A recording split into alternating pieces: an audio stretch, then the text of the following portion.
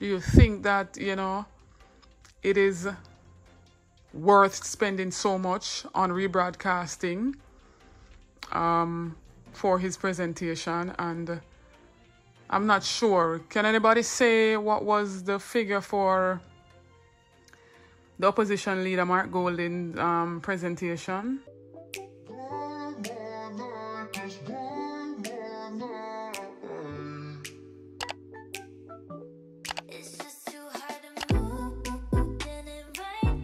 Hey guys, welcome back to the channel. It's your girl Anissa Bell Rose. Bless up another day, guys.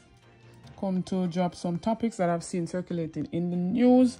And first, I'm going to be speaking on the 10 most wanted men that was listed in South St. Andrew, as well as, Prime Minister Andrew Holness spends big money on, media broadcasts. Big money. Well, let me get into the first part of the topic, guys. So, guys, according to the news, the police have swarmed along with the military. So, it's a police-military team effort swarming the Greenwich Town and Whitfield Town communities. Guys, they say that there's a lot of uneducated culprits in those spaces with high-powered weapons shooting at each other, killing innocent people just the same. Right? Police Senior Superintendent Kirk Ricketts told the media during an interview that Whitfield Town is under operation. So they said that they don't believe that these men will come in based on them seeing their names, plastered all over the media. And so, them out there by foot, hunting them. Mr. Ricketts also said that they believe that these individuals that are, person of interest are the main perpetrators behind the violence in the communities. He also told the media that there are an average of 70 gangs operating in that division alone, of which 40 of them are active gangs. Active gangs, guys.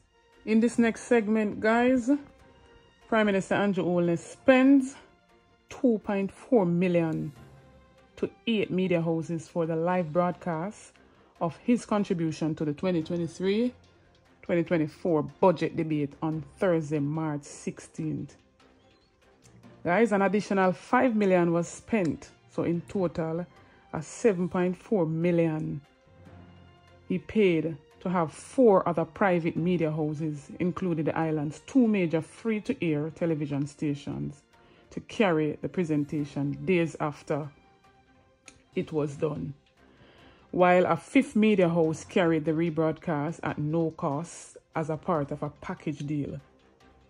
In addition to that, guys, the Prime Minister allocated $1,000 for projected social media posts related to the broadcast. So those media houses were KLAS, Gospel JA, Roots FM, Power 106, Sun City Radio, Cool 97 FM, Love 100, Mellow FM, and the Observer Group. Mellow FM, TVJ, CVM TV, Love 101, and JIS were those which were contracted to air the rebroadcast. So his reason for spending so much on the rebroadcast of his 2023-24 debate was as a result of the disruption in the live broadcast presentation and the need to inform the citizens of key aspects of the presentation, which outlined the plans of the government for the fiscal year of 2023 to 2024. Prime Minister Andrew Holness was mindful that the disruption affected listenership and viewership due to the break in transmission. So they had a 1-hour break where they, had mic problems. There was no sound and they were trying to fix it. So he said that was the reason why he paid an extra $5 million to, have those other companies rebroadcast his debate presentation. So guys, having heard all of that from the first part of this video to the Prime Minister's part, tell me what you think, guys, in the comment section. Do you think that, it is worth spending so much on rebroadcasting